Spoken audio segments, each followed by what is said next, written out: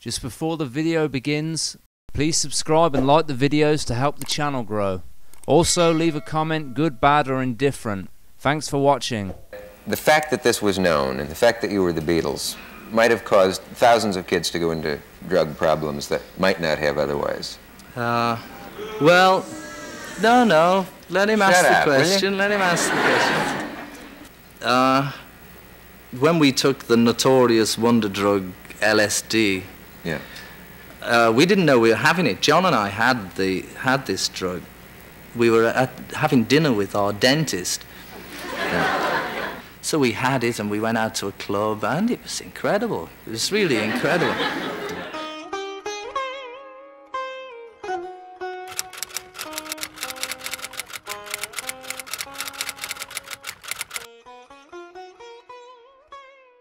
During the summer of 1967, George Harrison was going through a period of sobriety. He'd often get in too deep with substances before pulling back and attempting a clean lifestyle. At this time, he and his wife Pattie Boyd, a model he'd met when filming A Hard Day's Night, were eagerly awaiting a trip to Haight Ashbury. Paul McCartney had just returned from his trip to San Francisco with wondrous tales of the hippie movement. To George, this sounded like heaven on earth. On August 1st, George and Pattie flew over on a private Learjet to see for themselves. When they arrived in San Francisco, they climbed into the back of a rented limousine where George swallowed a tab of acid. His short period of sobriety had come to an end.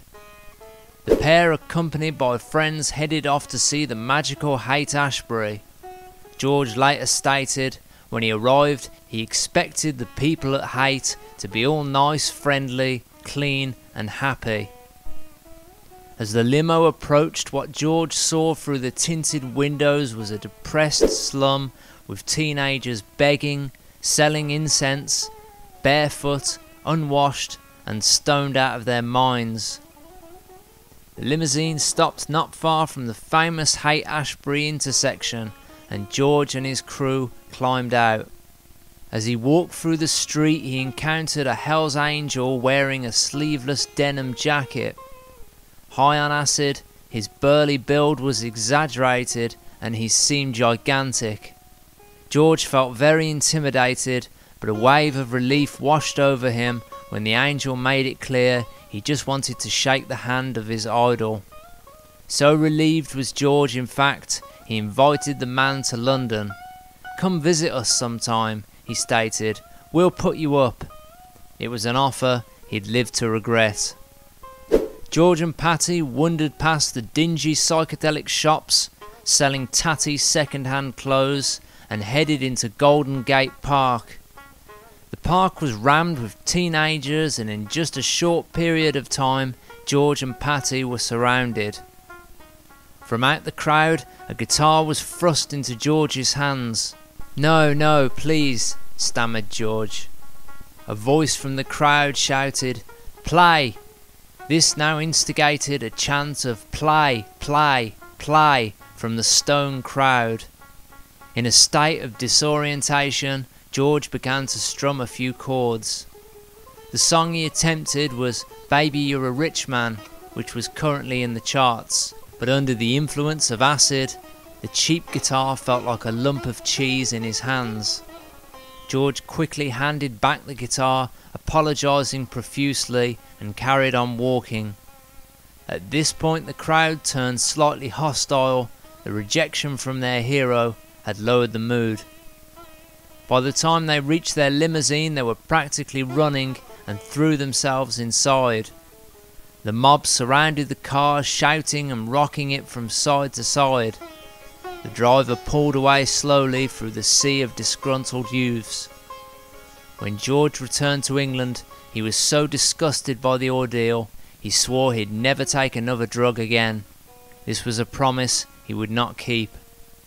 When he next saw John Lennon, he told him of his new plan of sobriety, to which John shrugged, saying, "Well, it's not doing me any harm, so I'll just keep on with it for a while."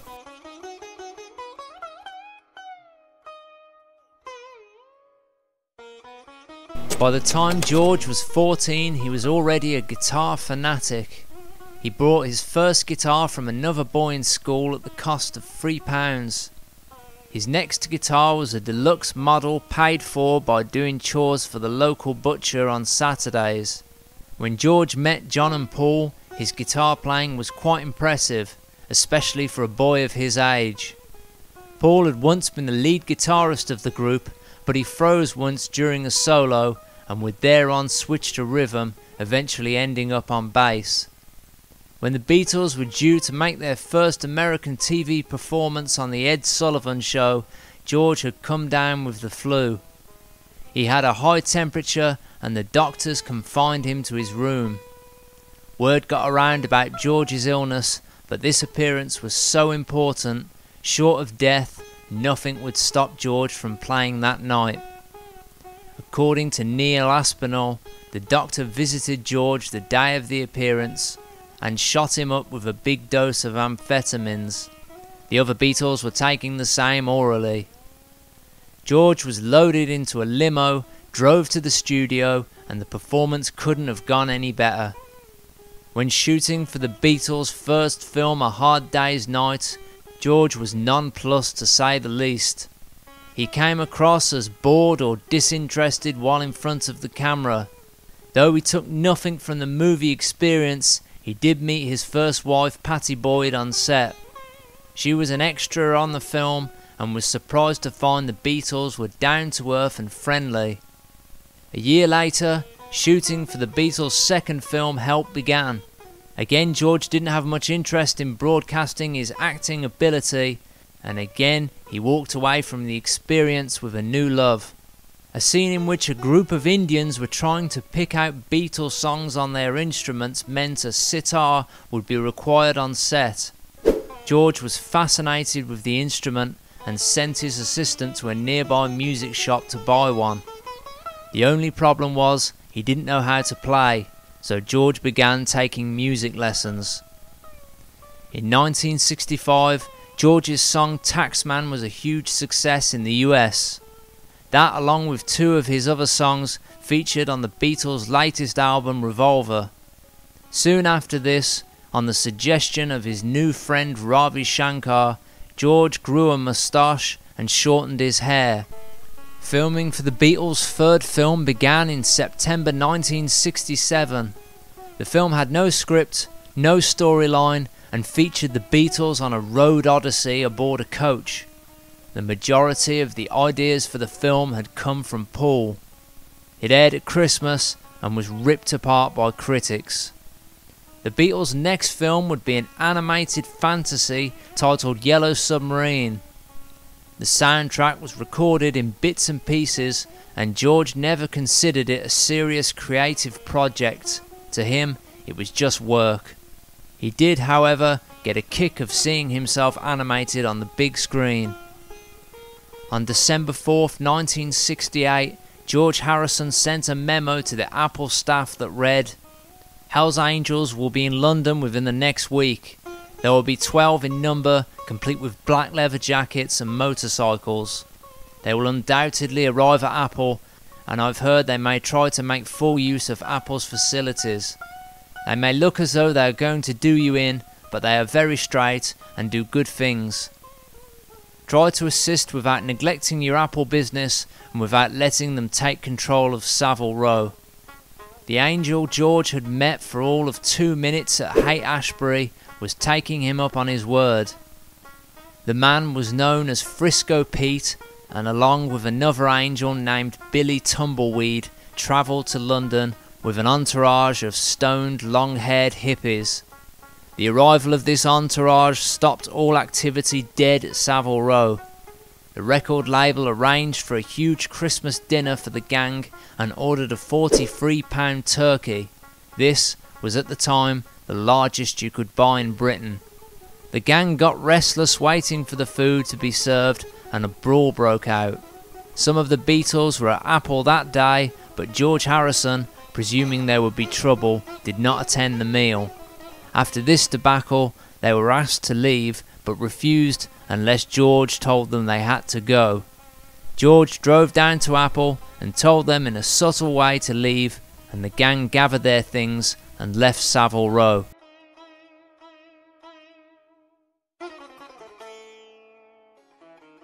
George had recently bought an enormous mansion called Friar Park that was in terrible disrepair. There were friars' heads carved everywhere on doors and light switches. The rooms were gigantic ballrooms and the bathrooms were as big as a London flat. Man-made lakes featured on the grounds and contained 40,000 different varieties of flowers and leaves. A full-time gardener had to be employed to take care of them. George invited a 77-year-old guru to live in a small house on the grounds, along with several monks. At dawn, George awoke, bathed in ice-cold water, spent hours walking through the grounds, and examined the trees and plants. His wife Patty was eager to start a family. George at this point was the only Beatle who had not become a father. Patty wanted to adopt children, and due to George's refusal, the pair had heated arguments. George would later father a son named Danny with his second wife. Patty, to this day, is still childless. At this point, Patty had begun a close friendship with Eric Clapton, and it was obvious to anyone around them that he was madly in love with her. Patty attended a party a music producer was throwing, and Eric Clapton was also in attendance. Later that night at the party, George appeared and searched for Patty. He was about to leave when he spotted her in the garden with Eric. He approached the pair and said, "What's going on?" To Patty's horror, Eric replied, "I have to tell you, man, I'm in love with your wife." George was furious. He turned to Patty and said, "Well, are you going with him or coming with me?" Patty left the party with George, and the two went back to Friar Park. When they arrived home, Patty went to bed and George headed into his recording studio. In the following weeks, Eric contacted Patty and asked her to go away with him on holiday. When she refused, he took out a small packet he had in his pocket and said, "Well, if you're not going to come with me, I'm going to take this." Patty asked what it was, and Eric replied, "Heroin." "Don't be stupid," Patty snapped, and tried to grab it from his hands, but Eric had clenched his fist and put it back into his pocket. "If you're not going to come with me, then that's it, I'm off," and he stormed off. As he'd threatened, Eric took the heroin and quickly became addicted. After that, he completely withdrew, didn't leave the house, didn't see his friends, and didn't answer the phone. Patty, meanwhile, turned her attention to restoring Friar Park with George. She would see little of Eric for the next 3 years. Patty put her energies into becoming a passionate cook, which was challenging as the pair followed a strict vegetarian diet. George didn't like going out, so he stayed in Friar Park. The house and garden had become an obsession, and he wanted to do it alone. In the summer of 1971, George organised a charity affair to raise funds for the people of Pakistan. It would become known as the Concert for Bangladesh. John Lennon accepted an invitation to play, but on the morning of the concert, he had a furious row with Yoko. When he spoke to George, he was infuriated to learn that Yoko was not allowed to be on stage when they were playing. John was so angry, he took the next flight back to London. One night in 1973, Ringo, his wife Maureen, George and his wife Patty were together at John's house. From nowhere, George blurted out, "I'm in love with Maureen." Ringo stormed out and Patty burst into tears and locked herself in the bathroom. Soon after, Patty began to model again, and at the same time, Eric Clapton had beaten his long addiction to heroin. George and Patty's marriage ended, and Patty joined Eric on his tour of the US. Eric had switched his heroin addiction to an alcohol addiction, and while on tour, he was so drunk he played some shows flat on his back. George's own drinking increased, and his next album, Dark Horse, and the subsequent tour were both disastrous. 1974 was the year George would meet his second wife Olivia. George, now in his mid-30s, became more and more reclusive, rarely doing interviews, and public appearances were few and far between. George's drinking was at an all-time high. One day he woke up, looked in the mirror, and saw that his eyes had turned yellow. At this time, he'd also lost a considerable amount of weight. Olivia urged him to see a doctor. George refused, instead believing prayer was the answer. He began chanting a series of mantras designed to restore health. As the days went by and George was getting no better, he finally decided to see a doctor. His doctor told George he'd severely damaged his liver and had hepatitis. This frightened George so much he immediately quit drugs and alcohol. George made a full recovery and was looking healthier than he had in years, but it wasn't long before he was smoking, drinking and using drugs again, though the latter two apparently in moderation. He became friends with the local pub owners and the regulars who drank there, and it wasn't uncommon for him to pick up the tab for the whole bar. On May 1978, George's dad, Harold Harrison, died at the age of 65. A lifetime of smoking had finally caught up with him. As George had done for his mother, he sat by his bed chanting and wishing him a safe journey to God. This same year, George's first and only child was born, and in preparation, George rushed out and brought a brand new Rolls Royce so that his wife and son would not be bounced around on the journey back from the hospital. On the 9th of December 1980, George was awakened by the phone ringing. He knew something was off and felt a sense of dread when he picked up the phone. His aunt informed him John Lennon had been shot and killed by an obsessed fan. George was distraught and broke down in tears. The phone rang again, and a former Beatles publicist told George it was probably best to release a public statement so he could avoid being hounded by the press and grieve in peace. George responded, "I can't now, maybe later," and then hung up the phone. When the publicist called back and insisted George make a statement, George agreed, and they wrote down what would later appear in all the tabloids across the world. It read, "After all we went through together, I had and still have a great love and respect for John Lennon. I am shocked and stunned. To rob life is the ultimate robbery in life.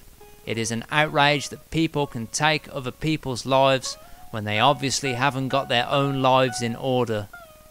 Later that night, George was overcome with terror and panic. He started to believe John's death was only the beginning and the surviving Beatles would soon be next. George ordered his groundskeeper to go into the shed and take out all the chain that was there. The groundskeeper then headed to the front of the property, slammed shut the iron gates and wrapped the chain around them. To add to George's nerves, a crowd of Beatles fans had gathered in front of the property. The police were called and the crowd moved on. By 1983, George again began using drugs heavily, cocaine in particular. He was now in his 40s, but had the appearance of a man much older. Frustrated with the inaccuracies that had been told in countless books over the years, the surviving Beatles decided to get together and make a mammoth documentary titled The Beatles Anthology. At the time, it was reported that George was anxious to make the anthology as he was close to bankruptcy. George dismissed these claims as total rubbish. To promote the documentary, the three Beatles released a new single, Free as a Bird, using John's vocals from a demo tape. In the studio, John's absence made them feel weird, and as ever, with George and Paul back in the studio, disagreements soon began. George didn't like some of McCartney's idea for the songs, and after they completed their second single, Real Love, the band once again went their separate ways. In July 1997, while gardening, George felt a lump on the back of his neck. Fearing the worst, he checked himself into the hospital. He was diagnosed with early-stage lung cancer, and both the lump and part of his lung was surgically removed. The doctors believed they'd caught it in time, and for now, George continued as normal. During the 90s, George and Olivia had numerous death threats sent to them, along with break-in attempts that had been stopped. George spent millions on security cameras, floodlights, even guard dogs with handlers, but his insistence on a natural look to the property meant underground passages and caves were constructed, each unmanned, making it easy for any intruder to access the property. At 4:30 a.m. on the morning of December 30th, George and Olivia awoke to the sound of breaking glass. Somebody had entered their house. Olivia rushed to the bedroom door and locked it. George ran down the stairs to be confronted by 34-year-old Michael Abram, a former heroin addict and mental patient who was convinced the Beatles were witches. Abram lunged at George with a knife, and the 7-inch blade went straight through George's chest, just missing his heart but puncturing his lung. George tackled Abram, and the pair wrestled while George's blood splattered the walls. Olivia, hearing the commotion, rushed out and grabbed a fire poker.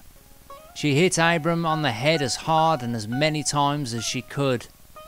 By this time, a servant had awoken from the sounds of the scuffle and phoned the police.